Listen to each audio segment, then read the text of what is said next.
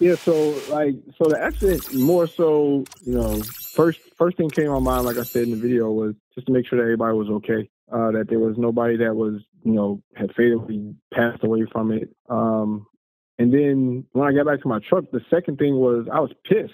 You know what I'm saying? I'm like, yo, I haven't had no accidents.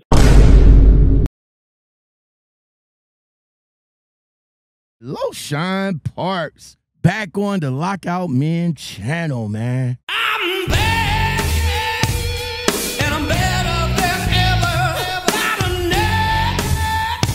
Man, bro. So let's go back, man. I think the last time that we chopped it up, we talked a little bit about your fleet, Parks Motor Group, and how hard it is to find drivers to drive for you as a YouTuber and stuff like that. You guys can go back and check out that episode between me and LoShine. I've been following this guy for a good minute, since his prime days, since the team driving with Big TB, all the way up until you got your fleet, and then all of a sudden, man, you just you just ghosted everybody. That's true. You recently came back in the one video that I checked out that was very, very deep. A lot of drivers don't talk about depression, mental awareness, the struggles that we go through as truck drivers, and in particular us being YouTubers. It's just we just need to take a break from everything. So you took that break. You recently came back. And now you're back on YouTube sharing your story, man. So what went on, bro? What happened? Well, a lot of people think it was like a hiatus, and it really wasn't even a hiatus. I didn't expect to be gone from YouTube as long as I did. It's kind of like, it was like make videos and you get kind of caught up in work, and then it just got to a point where it's like I didn't have time to be making videos at that time. So for the most part, that's what it was. It didn't really have anything to do with, I know a lot of people feel like people, kind of ran me off of YouTube, if you will. Yeah. Yeah. That never was the case, bro. Like, can't nobody run me off of nothing. You know what I'm saying? Right. Period. Right. But it just was dealing around with just work and spending time with my family for the most part. Time that was missed from me, spending 7, 8 years of being OTR. So it was just spending time with the family that, that I wasn't spending with them from me being over the road, just doing that and also running the business. And it just got to a point where it just wasn't enough time in the day for me to do videos. I wanted to do videos, but it's kind of like as a YouTuber, you got that urge to want to put a video out, but then you end up getting occupied and you like, forget it, I'll do a video next day, and next day goes on the next day, and then before you know it, you just ain't putting nothing out. So, you know what I'm saying? It's like, that's kind of what I ran into as far as with my YouTube channel. It was never the intent to be gone for as long as I was, but, it just kind of felt that kind of way too. And you're right. When it's coming up with content, coming up with stuff to talk about, coming up with something that interests people, it's kind of difficult on a day-to-day basis. Do I want to put this video out, or do I want to talk about this subject? Well, maybe if I talk about this subject right here, nobody will be interested in it, because as my channel, people are interested in different type of topics. Now, I try to conform to what the people want to listen to, but it just came to a point like I don't care. I'm just going to go ahead and talk about what I want. But I see the analytics, I see the views. I just recently talked about the Sonia Massey situation. Big situation. Young lady got killed by a cop, shot in the face. Big topic all over the internet. I put my commentary, my opinion on the situation, and my video didn't even crack the 300-400 viewpoint. You know what I'm saying? But if I talk about some big booty lady throwing straps over doing flatbed work in a dress, then everybody and their mama had cracked the 1,000 viewpoint. You know what I'm saying? But I don't conform to anybody. I don't conform to anybody YouTube. I talk about what I want to talk about. So I feel you on that. All right, man. So, all right, so you back, and you did touch on the business of Parts Motor Group in your previous live, and on the background, you did mention to the fact that you don't want to touch on it no more because you spoke on it so much, and I understand. So I'll just direct people over to that particular video. I'll link it in the description below. But it was a good run with Parts Motor Group, though. You ran that for a little minute before you decided to go into FedEx, man. How long altogether before you put it on the shelf? Yeah, so we was working on year number 6 of having a fleet, and I mean, like you said, it ran its course. It was a good thing. Kind of, like you said, I spoke about it on my video already. I kind of made a drastic decision to kind of like close it like out of nowhere, out of the blue. And it wasn't on like the company was going under or none of that, because it still was making, really, really good money. It just got to a point where I got tired of pulling from other investments that I had going on to funnel into trucking, right? And I've been doing that for years, but it just was one day I woke up and I seen I had to put some more money over into the trucking side. And I was like, y'all, I don't feel like doing it no more. I'm tired of doing that. You know what I mean? And I was like, cool. Yeah, we closing the doors in 2 weeks. That's how it kind of went. You know what I mean? Because I didn't want to keep doing that. I got tired of pulling funds from other investments, like I said, to kind of keep it afloat. And now when I look back on it, I kind of wish that I wouldn't have done that, because I wish I would have kind of kept it, because it was doing good. And, we was in the process of getting new trucks in and turning the other trucks that we had over and getting new ones in, and spoke with the drivers that I had with me about getting those new trucks. And we was all looking forward to it. And it's just kind of like when I woke up and I was like, damn, I got to put more money over here into the trucking company. I don't want to do this no more. And that's kind of like how it went about, me bringing it to a halt. But more so than anything, it just, I talk about the mental health aspect to it. You deal with so much whenever you're a fleet owner or you're running a fleet, however people want to look at it. Not only do you have to deal with your problems, right, that you may be having going on in life, but when you have a fleet and you have drivers, you take on whatever problems the drivers may have. If they got problems going on at home,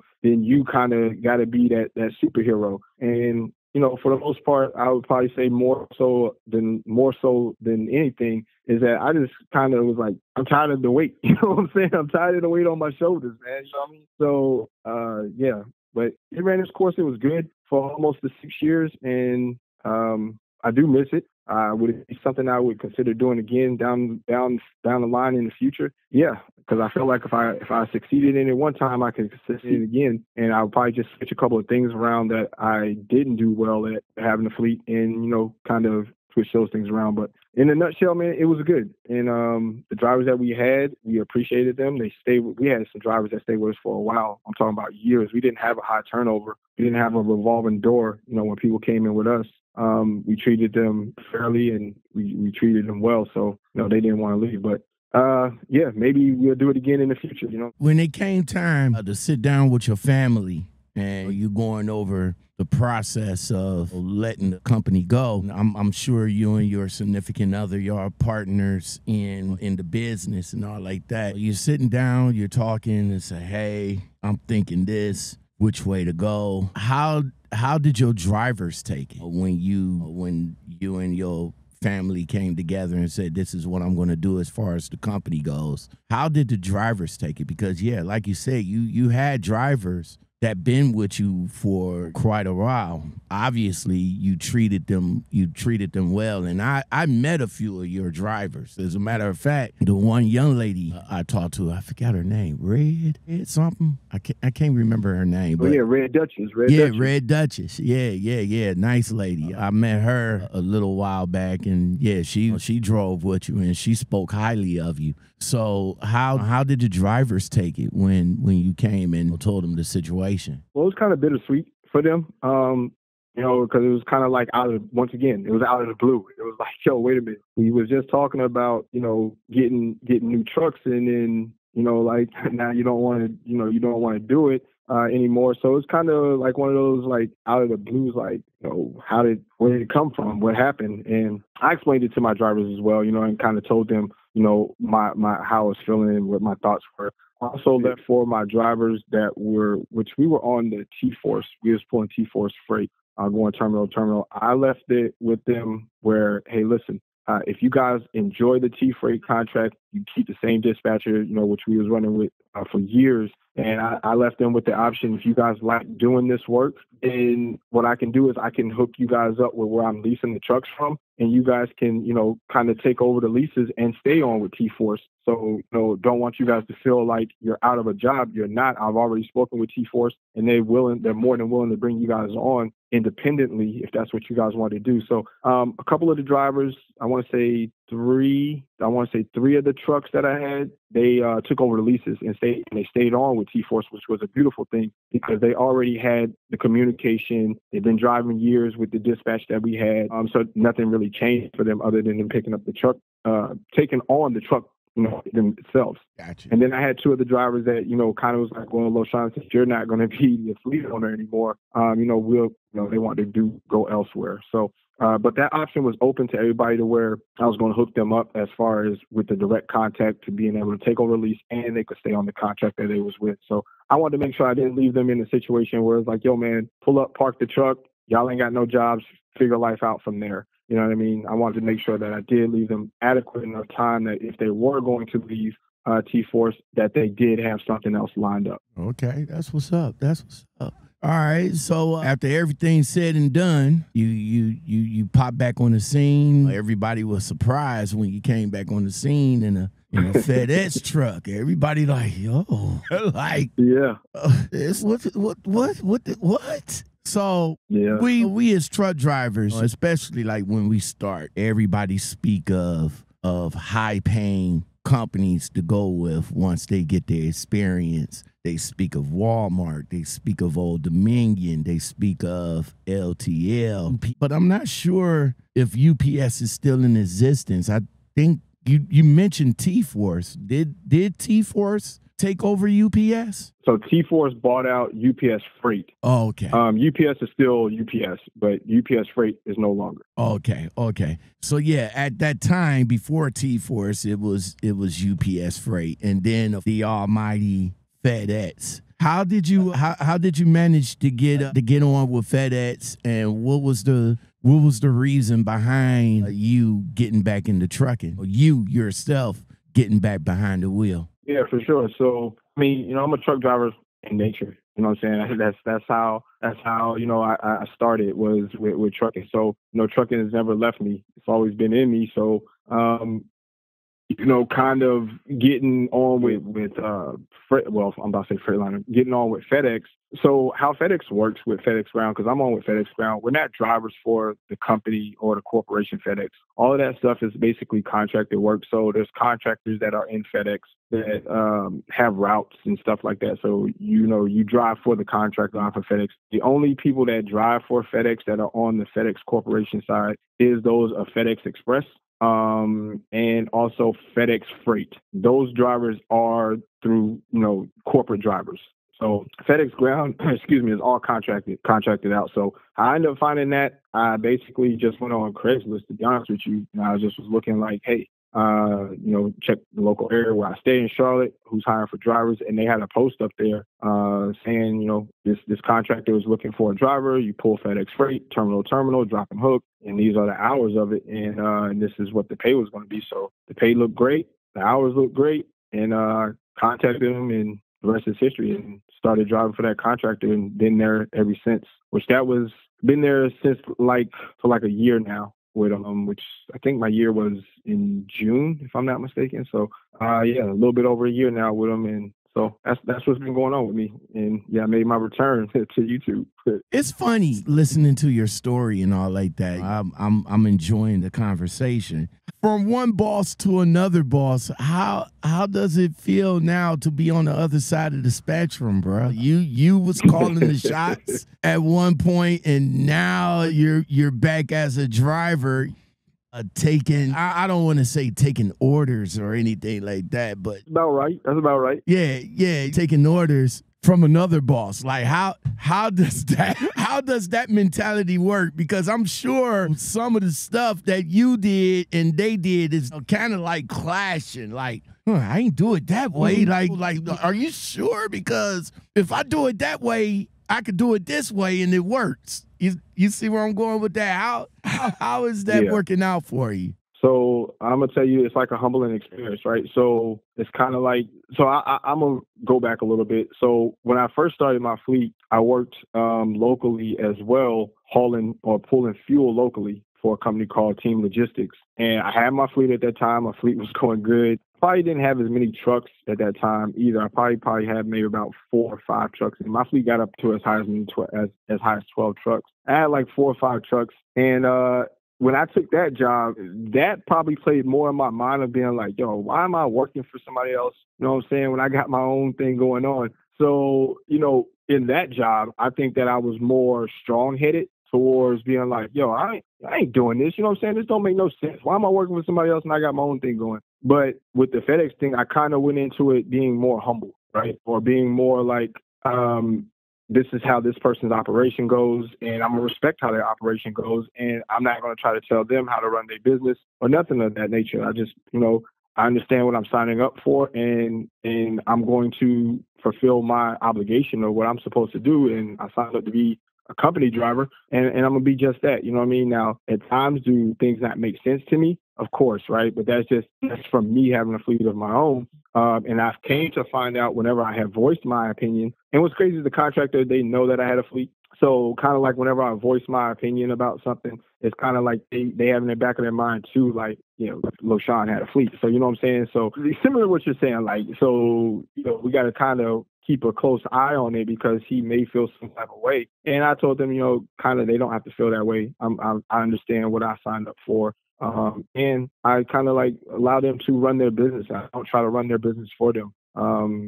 So I just come out, do my job, I get my paycheck, and I go home. I found out that doing complaining really don't help none, you know what I'm saying, at all, because these people have their own structure, similar with me. I have my structure. And when people try to tell me how to run my fleet or how to run my thing, it's kind of like, allow me to do my thing. This is how I want to run it. I don't need nobody to tell me how to run it or what I should be doing. This is how I'm going to run it. And this is what it is. So I understand it, and it's a humbling experience for real, to be honest with you. You've been doing YouTube for quite a while, even back when doing your prime days and stuff like that, man. You strikes me as a person that never boast or brag about anything. And even when you had your fleet, you didn't come out and be like, well, yeah, I'm making 6 figures and I'm this big boss man and this, that, and the third. You didn't strike me as that person. You kind of used your platform to show in the beginning your journey to where you was at, and then midway through you kind of switched up to the business side of things. With that said, again, I appreciate the fact that you didn't brag and boast about the money, how much money you made and how big you are. How do you feel about that, and how do you feel about now seeing a lot of it's not so much as YouTube, because the golden age of YouTube, I would say, will be about 15 or 16 or between that time before the 20, because now everybody's on TikTok bragging, boasting, glorifying, and all that kind of stuff. Where do you feel about all that, and why you didn't participate in any of that? Well, I think as far as like the bragging and boasting, the thing is, like, you just never know. You know what I'm saying? You end up, falling on your face because you tried something. Well, you don't want people to come back and be like, hey, man, well, remember you said you had all of this money and you was, this, that, and the third. So kind of, once again, humbling yourself and being thankful for the stuff that you do have, and just, not being too much in the limelight. Like I say all the time, when I created my channel was meant to educate, right? It was meant to educate people in something that so many people had negative things to say about, which was leasing. So that was the whole objective of my channel, was to teach or to hopefully help those that were in leases on how to be successful in them. Now, not everybody's going to be able to take it, or not everybody's going to be able to do a lease, just depending on, how you run, how you want to stay out, what your expenses are at home, all these extra things. But my channel was never like one of those channels where I wanted to brag and boast. Like I said, it was more so about teaching, talking about generational wealth, on how to create, money for your children's children, make money for your family, something that your family could be proud of, a name or a brand that you created. So that's what it was about for me. As far as like all of the bragging that goes on these social media outlets from people, I guess how I look at it is like now social media is I guess you could say it's always been like a place that people go to seek attention. But now it seems like more than ever, it's definitely a place where people go to seek attention and validation. At times, people come to the internet to try to seek validation to make them feel good about themselves. Well, you don't need to feel good about yourself. You know what I'm saying? You should seek self-validation. Like, you should feel good about yourself and what it is that you're doing. And really, you don't need to tell anybody any of that. A lot of people ask me all the time about certain things, like, you hear this saying all the time, right? Yeah, if you don't put it on the internet, then it ain't true, or you ain't real. And it's like, you have to understand how to separate certain personal things that don't need to be hitting the internet and kept to yourself, and things that can see that the internet can have. You let them have that, you know what I mean? But some people don't know how to separate that stuff, and they put their entire life all on the internet. And then when shit goes crashing down, and you give everybody a reason to kind of make fun of you. Exactly. Well, you mentioned lease, and again, Lil Shine, thanks a lot for coming on and chopping it up with me. I really do appreciate it. You mentioned a little bit about lease, and that's where you basically base majority of your content on how the lease purchase work, what you need as far as to do a proper lease, and if lease is valid. What is your feelings on the company, the controversial company, SuperEgo? Everybody have different opinions. Everybody that tried leasing over there, some is successful and a whole lot of failures. But as a whole, what's your thoughts on the company? Well, I see all the videos that come out about it, and I'll be watching your channel and seeing the interviews that you do with former drivers of that place. And I think it's a terrible situation. It's tragic. I don't know how companies like that can continue to stay in business. I mean, I get how they're doing it. They just keep on creating these different shell LLCs and stuff like that. And, here today go on the mall and they just create another one and run it under a different name. But for the life of me, I can't figure out how the FCSA has not, caught on to what these guys are doing and allowing them to get authorities anymore. It's because, when we talk about predatory leases, this is where it stems from. You know what I'm saying? Companies like this that take advantage of people, that keep their paychecks, that don't give them no paycheck, and then still, charge all of these it feels like millions of dollars of deductions, but $1,000 of deductions, that just doesn't make sense. It's a bad situation. I hate it for people. I wish that people would take more heed to it. There's enough videos out here, especially on your behalf, on warning people of not going here, you know what I'm saying, to SuperEgo. And it's crazy because every day, it feels like every night I drive past a freaking SuperEgo trailer, and immediately when I drive past one, I think I'm like, damn, are you making any money, you know what I'm saying, over there? But especially from all the videos I've seen, like, it's crazy that people are actually still out there pulling for them, with it being so much negativity around it. Yeah, that I'm still surprised myself. As many former drivers and people that reach out to me that tells me their stories and let me know their situations and stuff like that. Man, it's still a head scratcher on a lot of these instances. As a matter of fact, there was an abandoned trailer in my neighborhood. Like, I do DoorDash over the weekend, and it's a McDonald's right there on the corner of Eddy Road, and when you come around the bridge, it was a SuperEgo trailer. Like, it was there for like the last 3 days for my weekend, but the person that lives across the street says it been there for a week. And I was like, wow, okay.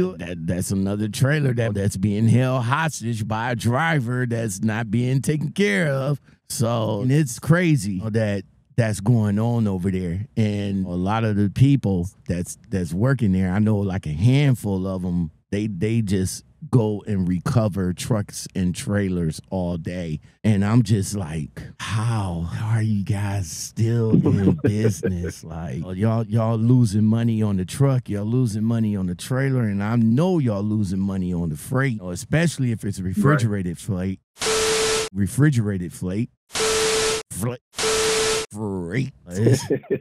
A little bit more of your time, bruh.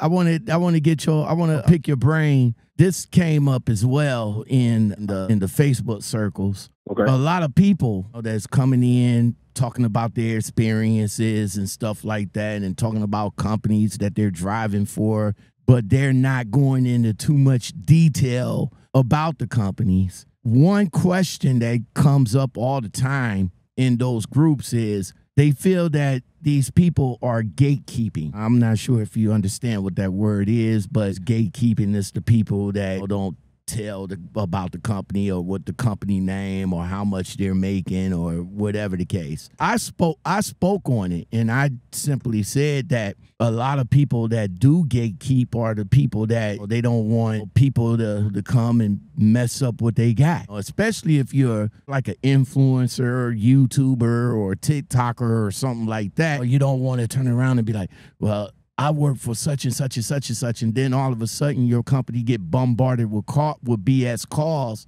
about what you said on your channel or what they see you doing and stuff like that. So that's why a lot of us, especially myself, I gatekeep. I'm not gonna cap. I'll tell you about my previous company, but my current company, I'm not looking for no referral bonuses or anything like that. So that's why I don't promote the company. But what's your feelings on gatekeeping? Hey man, listen, I feel like if you feel like letting people know about where you're at, then feel free to do so. If people don't feel like letting you know where they're at and they just kind of like want to, either make content based around how their day is going without mentioning their company, you gotta let those people do that.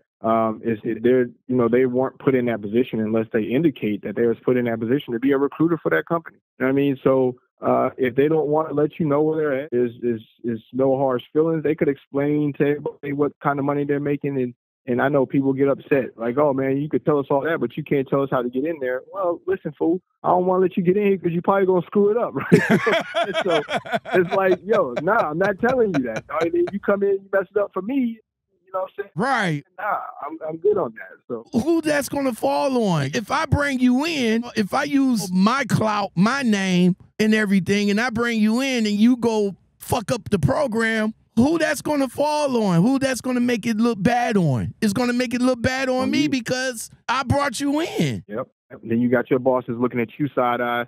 So, that's why I don't really do I don't do none of that. And I kind of like got away from doing the referral thing after how Prime did me dirty with my referrals. So after that, I was like, yeah, I'm not doing no more referrals, man. And then on top of that, like we just finished mentioning, I bring you in here and then you cut up and act ass, and then I got them looking at me sideways like they can't trust me or rock out with me no more. Nah, I'm good on that. So I ain't giving I don't got no referral code for you or nothing. Just put in your application. If they call you, dog, Gucci. You know what I'm saying? That's it. I feel it, bro. I did it for them. But once I left and the companies that I got with afterwards, I looked at this like, if they not paying me like directly to recruit, then what am I doing it for? You know what I'm saying? The referral bonus, I gotta wait for this person to do about 90 days, 100 days, 6 months to get paid. Like, okay, well, what happened if I leave the company? Do I still get my cut for bringing these people in? Nah, you gotta be employed with the company. But I took my time to make content to talk about the company in certain circles. I'm outside hitting the payment and I'm not reaping the benefits. Not right away. I gotta wait. So if that person leaves, I don't get my money. And it's crazy. I see you guys got budgets. We are a rolling billboard every day. We driving the billboard every day. big ass signs, U.S. Express, Snyder, Prime. Oh, we're rolling billboards every day. Oh, y'all got y'all numbers on the back of the truck. So the truck that's behind me, they could just call. Why y'all got all these budgets for print ads, advertisements, and all like that? Why you can't just give me make a side cut and give a budget to your drivers that are willing to promote the company? Just pay us directly. That's how I feel. I'm in agreement with you, brother. I mean, to me, I feel like that's the only way to do it. Like you said, they spend millions or thousands probably. Some of these major carriers spend millions of dollars on advertising. And like, if you would just give me that in incentive, you know what I'm saying? Just listen, when they walk in the door, they get the application, you guys approve them. They'll run me my bag. You know what I'm saying? Like, run me my bag. I shouldn't have to wait. Oh, he got to do 6 months here like that. What? Come on, man. That's crazy. But you'll go and put an ad in the newspaper or in these magazines. And you'll pay them. Don't none of the drivers read. Right. And they get paid. I'm sure. Correct. When you go and be like, get in touch with an advertisement for a magazine or for Loves or for anywhere you want to put your advertisement in, I'm sure they're not sitting there being like, oh, okay, well, when somebody calls and put in an application, then we'll get paid. Nah, they asking for their money up front. You want this? You want this certain amount of space in our magazine? Fuck you, pay me. You want this allotted time on our radio station? Fuck you, pay me. Sponsored ads on Facebook. Fuck you, pay me. So that's how I feel with us drivers. If I'm out here talking to these drivers and somebody say, hey, Prime looks like a good company to come work for, what do you think about it, driver? Oh, well, I work for Prime, this, that, and the third. They got a basketball court. They got a workout room, all sorts of stuff. You'll enjoy yourself over here, man. And then, bam, I bring that driver in. I got to wait for him to do a 90-day or something like that just to get paid. No. Fuck you, pay me. Right off the rip. Absolutely. Yeah, pay me right off the rip. All right, LoShine. So I peeped out the latest video, man.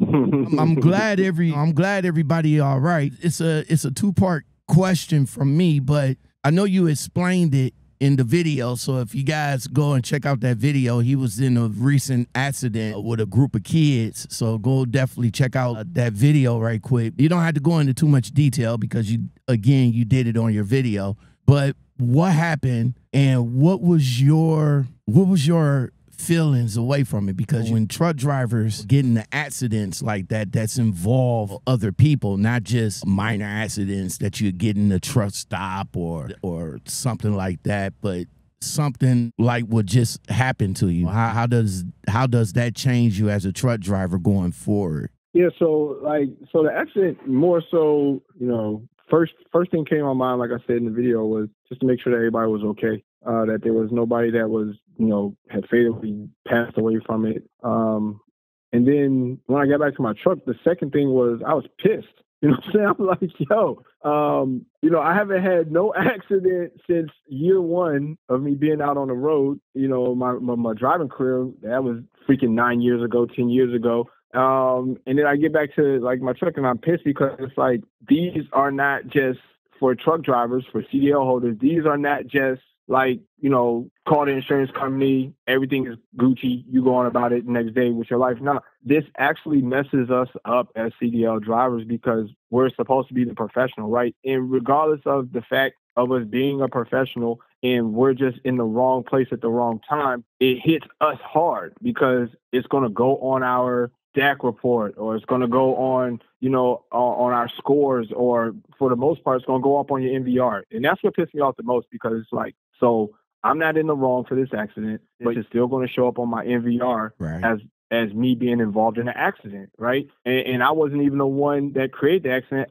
I got sideswiped, and I'm just, going down my lane, minding my business, and these kids sideswiped my truck. But since I'm a commercial vehicle, hey, now this is going to go on your report. So I knew that already, and that's what kind of pissed me off is like, even with me speaking with the state trooper about it, he's like, oh, man, it's just going to show up as basically like you hitting a deer. Like, bruh, hitting a deer? Like, yo, that's not how this works. You know what I'm saying? Like, apparently you don't know how this works either. You know what I'm saying? Like, this reports back as us as being a CDL holder being involved in an accident. And carriers look at that stuff regardless if you weren't at fault. And then when you're not at fault, then you got to get the police report. You got to keep that police report on you at all times, because those companies want that. You know, they're like, oh, they come back and be like, oh, yeah, well, the insurance company wants the police report. And it's like, but I wasn't at fault. It doesn't matter if you're not at fault or not. We still, it's like, yo, okay. You know what I mean? Like, so now I knew immediately when it happened, it was like, yo, damn, man.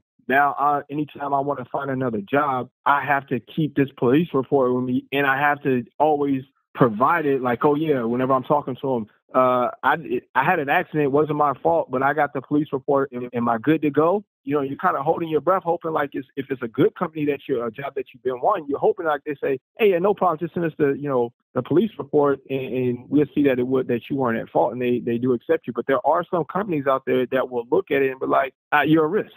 You know what I'm saying? It's like, yo, how am I a risk when I was just going down the road in my lane? So yeah, it pissed me off more than anything because of my profession that I do, and we can't really have these on our reports. We try to, as professional drivers, avoid these from being on our reports. So yeah, it pissed me off, to be honest with you, after I found out and made sure that everybody was alive. Here's another thing, and thank you, Loshine. That's another thing that a lot of drivers that be out here glorifying the industry. This is what y'all don't talk about. Yeah, y'all talk about getting up, twerking, and truck driving, and this, that, and the third. But what happened when you get into an accident? What happened when you get into an accident that's not your fault? What happened if you get into an accident that was caused by somebody else? Then what? Then what? How is that going to affect your license? I've been driving for a long time, and yes, I got into an accident. And when I was transitioning this year, it did come up. It did come up. It's on the PSP. It's on the DAC report, all like that. And when the companies I was looking at, that was the first thing that was coming out their mouth. Oh, yeah. Well, we can't mess with you because you had an accident.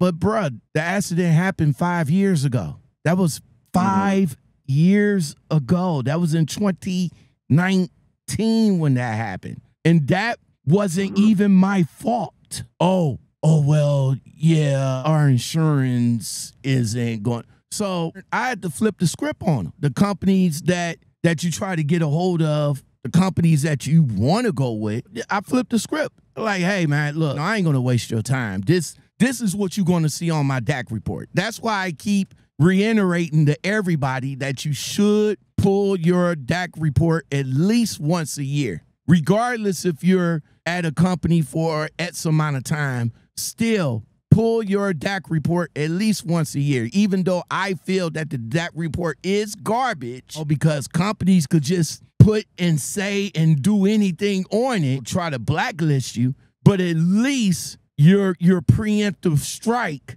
is, okay, this is what they see is what I'm going to see, and I could preemptive strike what they going to ask me. Hey, bruh, I was in an accident, 2019. This is what you're going to see. Bam, bam, boom. A Black Ops company said that I abandoned the truck. That never happened. Bam, bam, boom. You know what I'm saying? So when you guys do that, you guys will preemptively not waste your time and not waste their time. And that's why when you talk to the recruiters, you stop them right there in their tracks, because what they're going to do is they're going to be like, well, we got this, and you can make this kind of money and this, that, and the third. And you like, oh, okay. Then you fill out the application thinking that you about to get into orientation the next day. And then they come back and be like, oh, well, unfortunately, our insurance, they said they won't allow us to bring you on because of information on your background. Well, what information is that, sir? Oh, well, just certain information on your back. Can you be specific, sir? Oh, well, okay. Thank you for wasting my time and yours. So we just keep it moving. Right. So when you guys do, you at least pull your DAC report, pull your PSP report. I think your PSP is going to be like $10 or something like that. Your DAC report is free. Your MVR for the first 2 years is free. If anything after that will cost. Yeah, make sure you have all of that and you keep it. You, just like Loshine say, keep it. because they're going to ask for it. They definitely going to ask for it. So instead of, oh, okay, well, hold on, let me call, let me do all that, you already have it. You already have it on a PSP, I'm thinking video game. You already have it on, you have it on a PDF. You have it in your Dropbox, or get a Dropbox account, have a small folder in there that have everything in there, your digital copy of your license, everything you need so that when they call and they be like, they need all that, you can access it and just shoot it over to them right then and there. And then you can go and say yay or nay, and we don't even have to go no further. LoShine, again, man, thanks for coming on. Awesome conversation. The takeaway from the accident, man, again, changes all of us. So does that change your focus now as far as driving? We're all focused, but definitely after an accident, it does mess with us a little bit as far as, is this car on the side of me is going to hit me and stuff like that? What's your mentality now as far as this being your first accident and all? Yeah, I mean, it still kind of plays back a little bit from time to time, especially when I pass by the location every night because it is right outside of the terminal, the FedEx terminal. So I pass by it every single night for the most part. And it just kind of like plays back like, could I have done anything different? And even with me looking at the dash cam video of it, like there was nothing I could have done different. Like, you know what I'm saying? Like, it just was young kids driving the car. The one that was driving the car was a 16-year-old girl, had no license. The car that she was driving, no insurance, and five kids in the car, the oldest one being 17, all in there smoking weed. Yeah. So it's just like one of those situations where it's just unfortunate, bro. Oh, man, that's wow. Yeah. Part right there is what a lot of truck drivers that be glorifying and stuff like that, that's what they don't talk about. Because I guess they never, for those that be like heavy with it, I guess they didn't experience what we went through, what you went through, what when I went through, and a couple of other people that went through. But this is something that needs to be talked about. What? For sure. What happened? You out there driving all like that, and somebody cuts you off, which they do it all, truckers. I got so many saved videos.